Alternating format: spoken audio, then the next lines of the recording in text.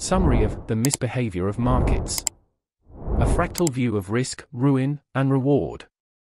By Benoit Mandelbrot and Richard L. Hudson. The Maverick. Benoit Mandelbrot likes to relate the story of how his father, a prisoner in World War II France, managed to cheat death. When resistance fighters attacked the camp and opened the gates, most of the prisoners started down the road toward Limoges. Mandelbrot's father was canny enough to see the stupidity of staying with the group. He peeled off alone and made his way through the thick woods. Not long after, a German Stuka bomber strafed the easy target presented by a group of closely packed escapees on the open highway. Mandelbrot's family had emigrated from Poland to France in 1936 to escape the gathering storm of war and oppression. When the Vichy government made life tough for Jews in France, he hid in Lyons, where sympathetic benefactors provided him with false documents and ration cards. During this period, hiding in a school, he discovered his extraordinary mathematical intuition, an ability to see immediately the truths that others could only reach after long struggle and elaborate proof. Clearly, Mandelbrot's childhood prepared him to accept the possibility of the unthinkable, even, under certain circumstances, its probability. His intuitive genius enabled him to see similarities and connections among phenomena that seemed, to others, utterly unrelated, for example, the floods of the Nile River and the prices of stocks on Wall Street. He was a maverick.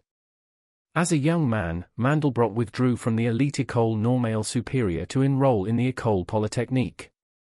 He went on to study at the California Institute of Technology, at the Massachusetts Institute of Technology and at the Institute for Advanced Study in Princeton. He wound up working at IBM Research, an industrial laboratory, which was an unconventional posting indeed for a scholar of Mandelbrot's pedigree. Also unconventionally, he took a scientific interest in the study of markets, cotton prices, the distribution of wealth, risk, stock market bubbles and other economic phenomena. A notation that the economic profession did not always welcome Mandelbrot's contributions to the field would be an understatement. Indeed, at times his insights seemed to threaten the foundations of the discipline. Mandelbrot's heresies. The conventionally accepted orthodoxy about finance presents a more or less rational, more or less clear, more or less stable body of thought and practice. Mandelbrot's work defies that orthodoxy by propounding what he calls his 10 heresies of finance. 1. Markets are like roiling seas, they have turbulence. Turbulence is a complicated phenomenon, with currents, eddies, streams, channels, flows and backflows all mingling and affecting each other. Markets are like that. There is scaling in turbulence and in markets. Some days, prices don't move at all, or move only in tiny increments. Other days, they leap and plunge. Moreover, there is long-term dependence in markets. For example, the decision in the early 1980s by IBM to use Bill Gates's DOS as the PC's operating system certainly has consequences today.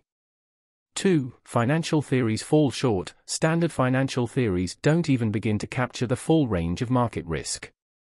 Think of the so-called equity premium puzzle. Economists have noted with some bewilderment that a long-term investment in stocks would have returned much more than a long-term investment in bonds. This puzzles economists because the average risk of stocks isn't nearly as great as the premium would imply. But, in fact, the phenomena of scaling and long-term dependence make markets much riskier than conventional models assume. Thus, the so-called equity premium is merely fair compensation for much higher risk levels.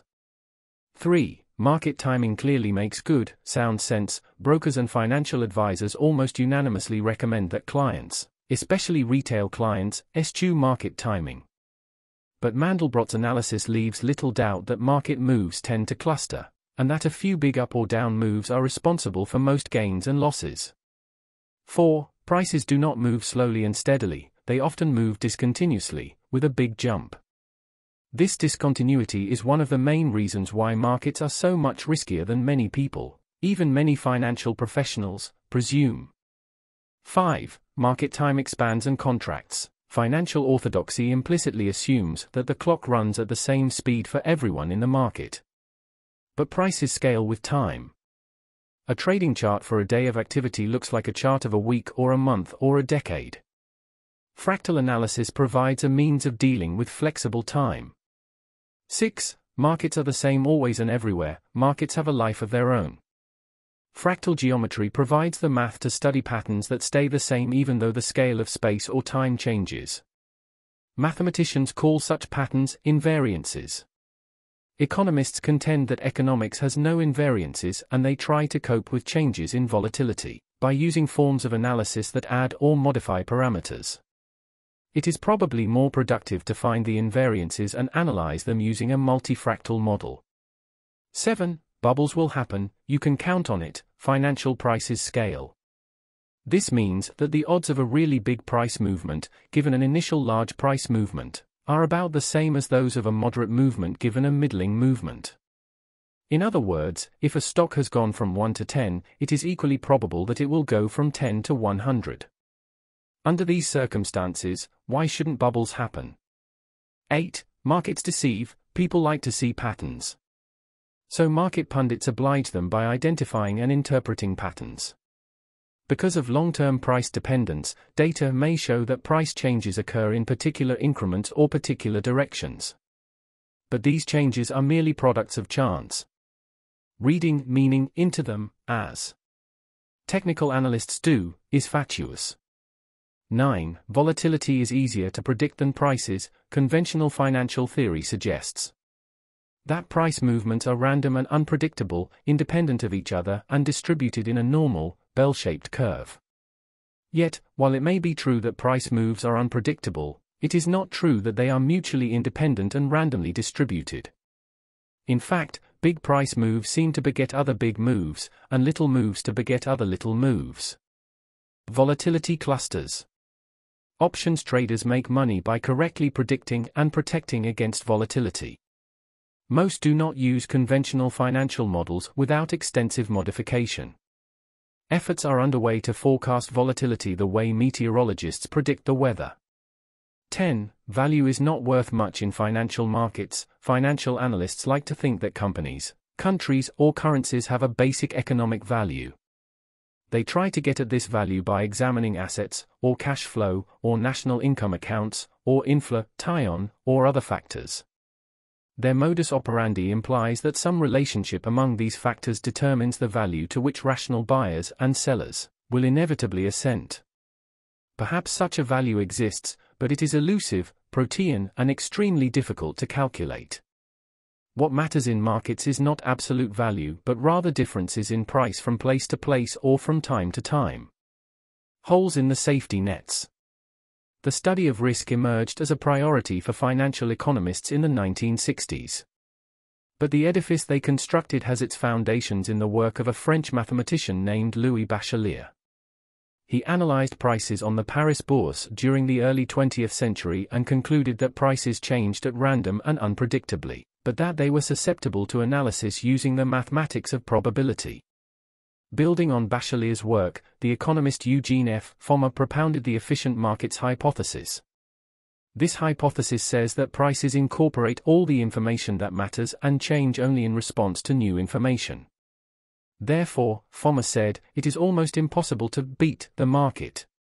The efficient markets hypothesis is one leg of a three-legged stool that supports contemporary financial orthodoxy. The second leg came from the work of Harry Markowitz, an economist who applied statistical mathematics to the task of designing efficient portfolios that would deliver the highest return for a given level of risk. The third leg came from William F. Sharpe, whose capital asset pricing model simplified Markowitz's calculations by offering a single variable, beta, to express a stock's level of risk. Markowitz and Sharpe received Nobel Prizes for their work. Other pioneers of securities market risk were Myron S. Scholes and Fisher Black, who collaborated in the development of the Black-Scholes option pricing formula. Options are a kind of insurance that traders and investors use to control the level of risk they will take. The work of these scholars is not without value, but it has some serious weaknesses. However, when critics such as Mandelbrot pointed at these weaknesses, defenders of orthodoxy merely invented various patches. For example, long-term dependence causes volatility to cluster and the distribution of risk does not follow a bell curve. Acknowledging long-term dependence would threaten the foundations of financial orthodoxy, randomness wouldn't be what it has been assumed to be. Instead of letting the facts guide them toward multifractal market analysis, theorists and practitioners patched their older, inadequate orthodoxy with a set of statistical techniques called generalized autoregressive conditional heteroskedasticity, GARCH. GARCH essentially changes parameters to retain a normal probability curve. The curve grows or shrinks to deal with increases or decreases in volatility. Such patches may seem to work after a fashion, but they are inferior science. As a result of financial experts' reliance upon obsolete and deficient theories and patches, the world has come close to financial disaster on numerous occasions in recent decades. The best science finds the simplest explanation for the widest range of phenomena. What the financial world needs is not new patches, but a new model, the multifractal model. Fractals and multifractals. A fractal is a pattern that repeats itself in larger or smaller scale. Consider a fern frond, for example, or a coastline, or a stock market price chart. A fern leaf looks like a fern frond. 100 yards of coastline looks like 100 miles of coastline. A chart of stock prices for one day looks like a chart of stock prices for 10 years. Fractal mathematics offers the promise of devising better tools for investment analysis. Individual stocks may manifest unique fractal patterns in their price charts, as distinctive as fingerprints. Superior portfolios can be developed that are better than those derived through modern portfolio theory. As noted above, conventional thinking about finance assumes that stock prices incorporate all relevant information. It assumes that prices move randomly. It assumes other things that are clearly at variance with facts. A new approach would involve, for example, much more extensive stress tests over a much wider range of possible outcomes. Better option valuation models, the holes in Black-Scholes, the most widely accepted option pricing model, have been the subject of much debate. The holes have been patched repeatedly, but the patches are wearing thin. Risk management models, assumptions of randomness, normal probability distributions and so forth underlie many of the risk management models used by international bankers and regulators. Extensive reliance upon such inadequate models actually makes the financial world a much more dangerous place.